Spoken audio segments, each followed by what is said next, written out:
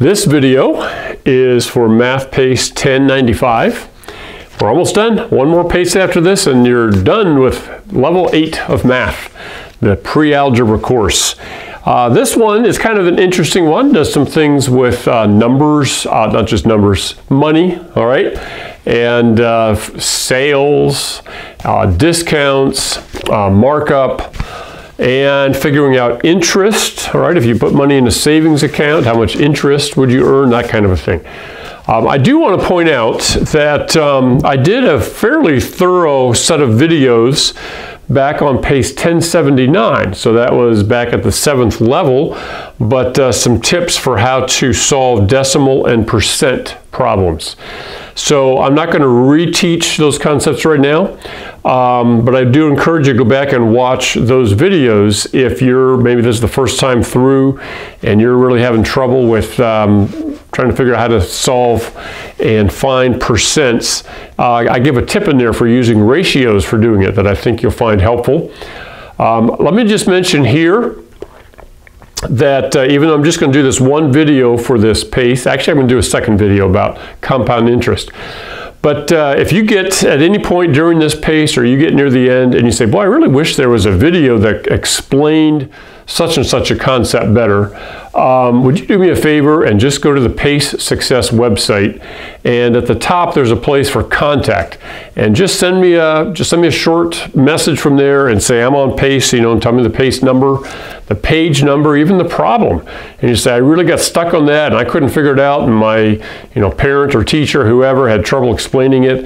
I really wish there was a video to help with that. And that would be helpful for me because I need feedback to know where some other videos in the future might be helpful. All right? So Pace 1079 might be a good review if you need some help with decimals and percents. But let's dive in here. This is something that I think is new at this level in this pre-algebra, and that is figuring out interest. And that's somebody calling on my phone, and I'm going to turn them off. There we go. And I'm going to put it on silent. There we go. So let's say we're earning $100, or we have $100 and we put it in a savings account. Now for the last several years, savings accounts have been earning less than 1%.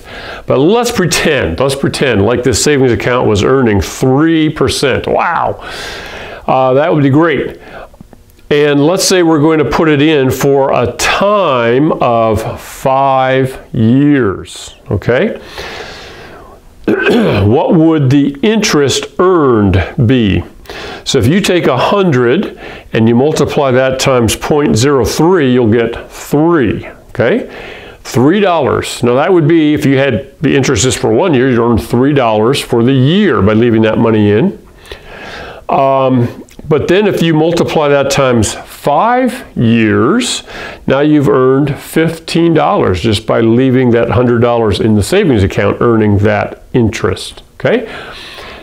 Now this can also go the other way. Let's say you are borrowing money from a bank, and I'm actually looking at something that I might need to borrow some money, and let's say I wanted to borrow $1,000 and it's at 6%, okay? And again, let's say it's for 5 years. So this now becomes 0.06. So when I multiply 1,000 times 0.06, I'm going to get $60, and then take the 60 times 5 would be $300. So to borrow $1,000 and keep it out for 5 years, and then try to pay it all back at one time, I'm going to pay back $1,000 and another $300 in interest. Okay, so this is it's a pretty simple formula for calculating interest.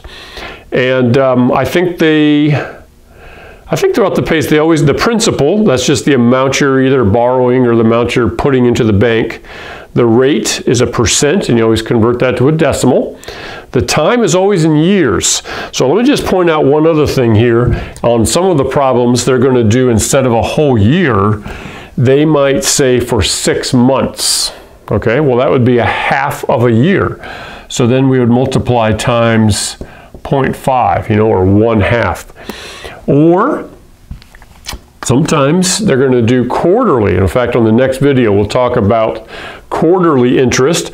Well, quarterly instead of a whole year is 0.25 of a year, okay? It's a decimal. So you would have to multiply 1,000 times 0.06 times 0.25 to see what that interest would be just for those 3 months.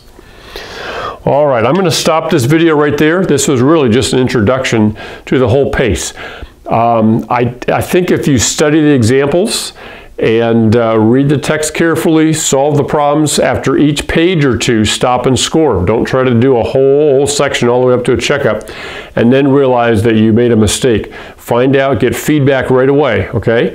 And then correct your mistakes before you move on to the next page. And I think if you work carefully and accurately through the PACE, by the time you get to the end, you'll do well and be confident on the test. All right? I'm going to do one more video because the last section of this PACE is about compound interest, and I know sometimes students do find that to be challenging.